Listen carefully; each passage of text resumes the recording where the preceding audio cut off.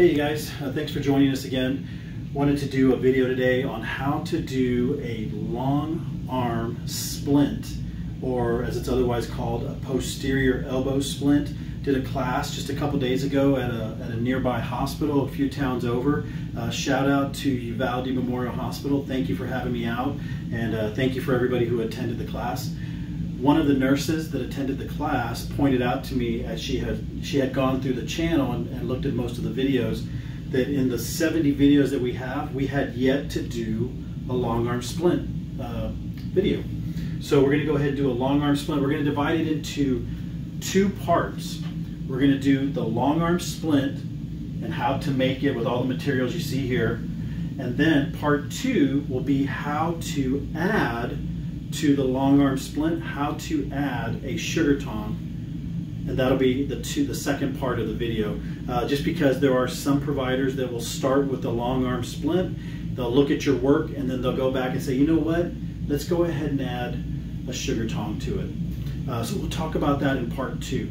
Right now this is part one. Let's go ahead and get right into it. So as you guys have seen in the multiple other videos in the past, you've seen me do a full length sleeve as I'm getting started on the splint or the cast. This particular time I'm doing two parts just because I'm working with an adult arm. So you'll see as I do my part here, instead of having one continuous one and cutting away the wrinkles, I'm doing two separate sleeves to serve the same purpose. So we'll go ahead and get them in position the best they can, knowing that in real life our patient would of course be injured and they'll be probably limited as to what they can do, but right now we have a very cooperative patient. I am going to start the hand and the wrist with 2-inch padding, and then as I work my way to the length of the long bones, I'll work with the 3-inch padding. So you'll see me do that as I go, and we'll go ahead and fast forward through all that since you guys have seen that so many times.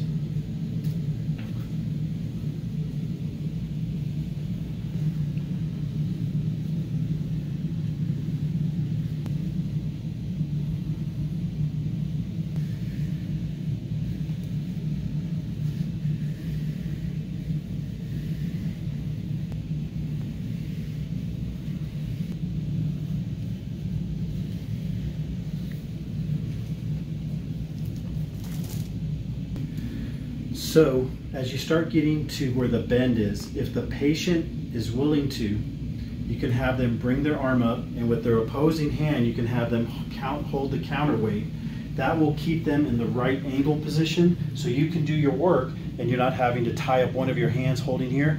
If it's a child instead of an adult, you can have the parent hold right here. Even if they have an injury, whether it's a radius ulna, a supracondylar, a distal humerus, a majority of the time they can raise their elbow from the shoulder without it causing them too much discomfort.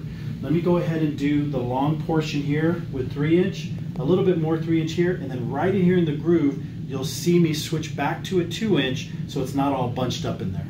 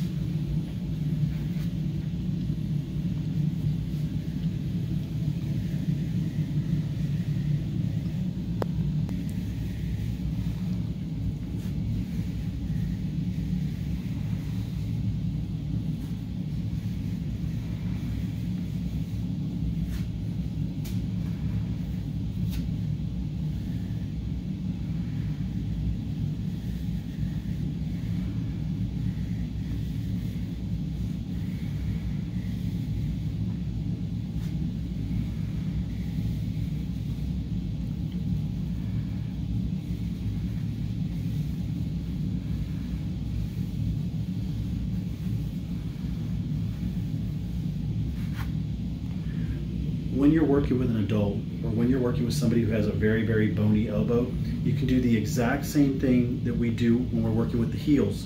You can take some strips and you can make extra strips around the elbow like so with the padding, or if you feel more comfortable, you can do horizontal strips. And what this does is it reinforces the padding on the elbow without making a bunch of buildup right here, so you still get your nice right angle. And then when you come back to check, let's say for example this was an olecranon or a supracondylar type fracture, you come back and you tap on it, and if you don't feel any bony prominences, then you're all set. And then you go on and you do your bumpers like we've always done.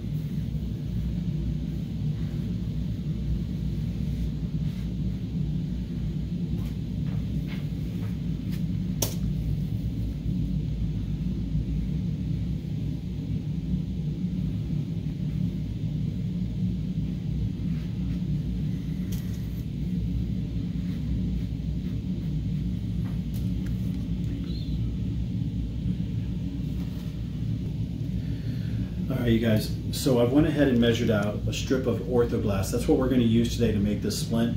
You can make this splint out of orthoglass, out of plaster, out of whatever you want to make it out of. Plaster rolls, plaster splints. This particular thing, and you guys have all seen it before, it's orthoglass. If you were to open the sleeve, there are strips of fiberglass in here. You notice that I cut a little crescent shape there so that there wouldn't be any corners rubbing past the borders of the stockinette, the built-in sock.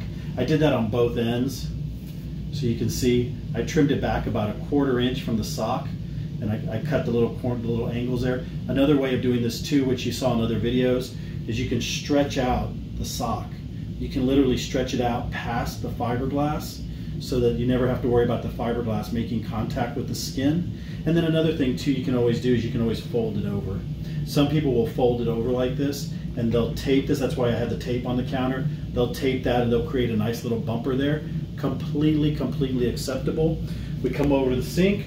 There's a lot of ways to activate this. Some people will ask me in class, do you have to wet it? You don't have to wet it. If I just sit it out, just like so, if I just sit it out and let it dry, if we come back and visit this little piece here at the end of the video, this thing will be as hard as a piece of board. So it is activated just by the moisture in the air. But if you want to enhance the activation and make it go faster, you wet it. 2 more common questions. Does the amount of water and does the temperature of water make a difference? And the answer is yes to both questions. If you use a copious amount of water, it's going to set up quicker. But remember, any water you put in there, if you hold it up and it's dripping water, you haven't removed all of the excess water yet. You should be able to hold it up without it dripping a copious amount of water. 1 or 2 little drops is fine. The second question, the temperature of the water. You should always use room temperature water, never use hot water. Some people will want to use hot water because it sets up faster and they want to get it done very quickly. You have to remember it's an exothermic reaction, and if you use very hot water, it's going to actually overheat and it's going to make the patient uncomfortable, besides the fact that it's going to set up faster. Some people will dip it in a bucket of water. Some people will actually remove the whole strip of fiberglass, wet it, and stick it back in the sleeve. Because it has 2-sided tape, you can stick it back together. And that's fine. Just remember, any amount of water that you put in it, you have to remove the majority of that water so that it doesn't soak through the cotton padding. In my particular video that we're making at this moment, I want you to see something here. I am going to put that just a little bit more than a bead of water, and I'm only going to wet one side of it. Just like that. And that is it. That is all you need. You can see the bead of water that I just did. I'm going to lay it down. I'm going to massage the water into the one side that I wet. I did not wet both sides.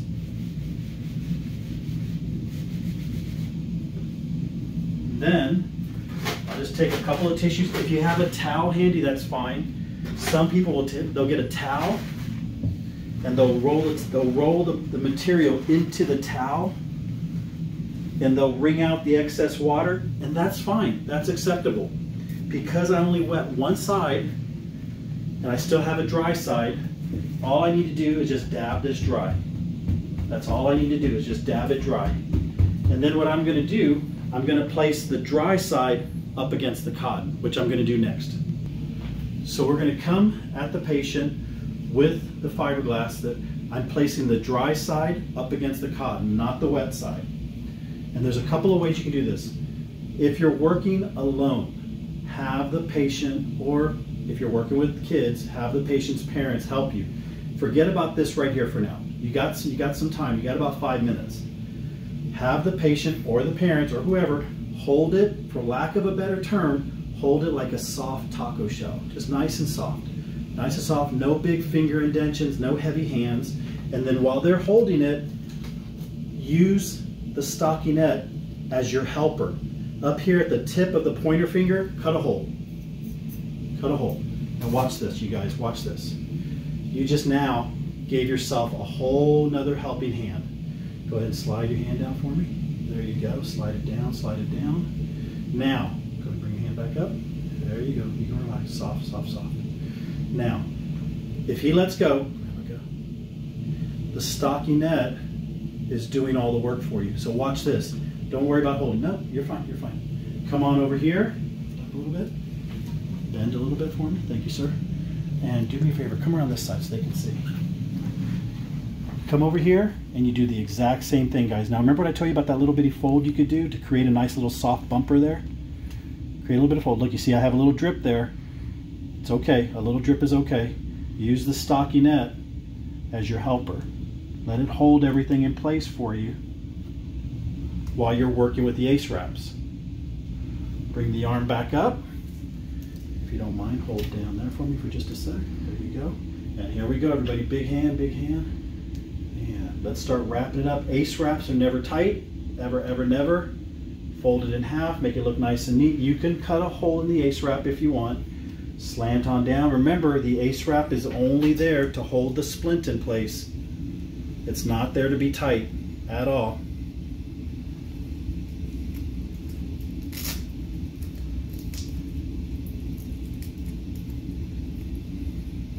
Okay. And then, go ahead and let go for me. If you're working alone, just have him rest his arm wherever it's comfortable. Give me a karate chop right there on the clavicle bone. There you go. Get your fingers, make a little indentation here. You can make an indentation and fold it, or you can put 2 slits in here and you can tuck the ends in. Either way is okay. So here we go. Remember that if we're suspecting that we're suspecting an elbow injury, we want to make sure that the elbow is very, very well protected. So you're going to make it look like a box. You see how it's starting to look there? You want to make a box in that corner there to protect that elbow. Nice and easy, nice and easy.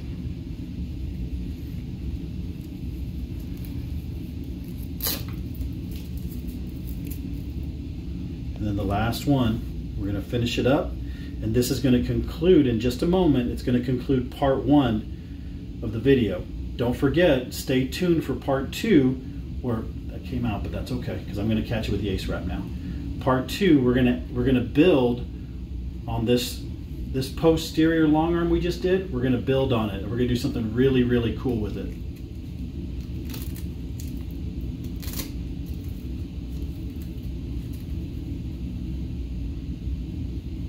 And so then, if you want to come around front. So as you're looking at it, you now have, you can make it look nice and neat for the video, you now have a posterior long arm, which you would of course put into a sling. So what happens is, the doctor now comes in, and he or she comes in and they say, you know what, that looks pretty good. That looks pretty good, I like that, but you know what, I think it's not going to be stable enough right here where the fracture is, so why don't we go ahead and leave this on, and let's go ahead and do a sugar tong with it for extra support. That's going to be part 2 of the video. We're going to finish here with part 1. I really, really would like for you to stay for part 2, because we're going to leave this on just like this, and we're going to, right in part 2, we're going to shift right into what we do with this and how we go from this to this plus a sugar tong. Stay tuned.